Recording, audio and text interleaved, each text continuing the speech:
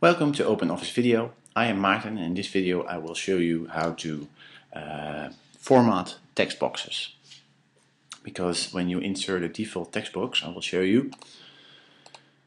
I will do the insert frame method. Here you have it. Well, let's just drag it here. Let's make it a little bit bigger. And let's put some text in. Oh, sorry. You just click once and you just type in some text.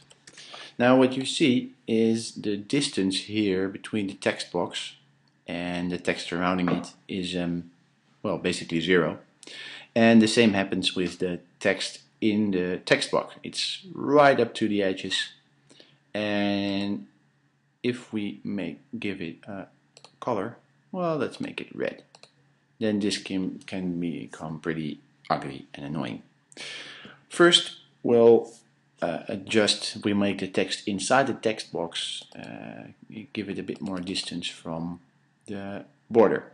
We go to format and we go to paragraph, since this is basically just a paragraph inside the text box. And you have a number of options here. You have borders, you have drop caps, but what we're looking at alignment, you can say, well, let's do it centered. It's always nice in a text box, I think. But that wasn't the option. Sorry, paragraph. I was looking for, it's actually the indent and the spacing as well. The indent is, you can see in the example here, gives a sort of preview of what's going to happen. You move it from the left border, that's obviously what we want, and you also want to keep it from the right border. This obviously doesn't show at this point, but that's, I'm exaggerating a bit. And sometimes, well, you want the first line to go a bit more. You see what it does here? This means that this only applies to the first line. And we also want to adjust the spacing. We want to do it above, and it automatically does it below the paragraph. Now what you'll see, since I exaggerated a bit, this is what happens because of the first line. But it keeps a distance here, and it keeps a distance there, and it keeps a neat distance on top.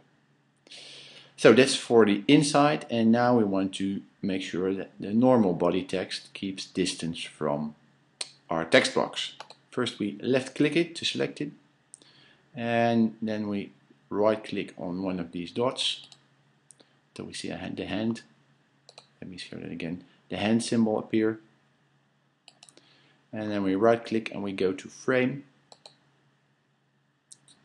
And here we have the wrap option. Here you can say, okay, I only want text onto the left of my text box or to the right. But we'll just stick with parallel. And we can also, here we have the spacing option as well. Well, don't exaggerate with this one because it's going to take a lot of space. And a little bit will show, will already look good. And here it keeps its distance. You see this is already a bit much. Let's just make this half of this. I'm just going to type it in here.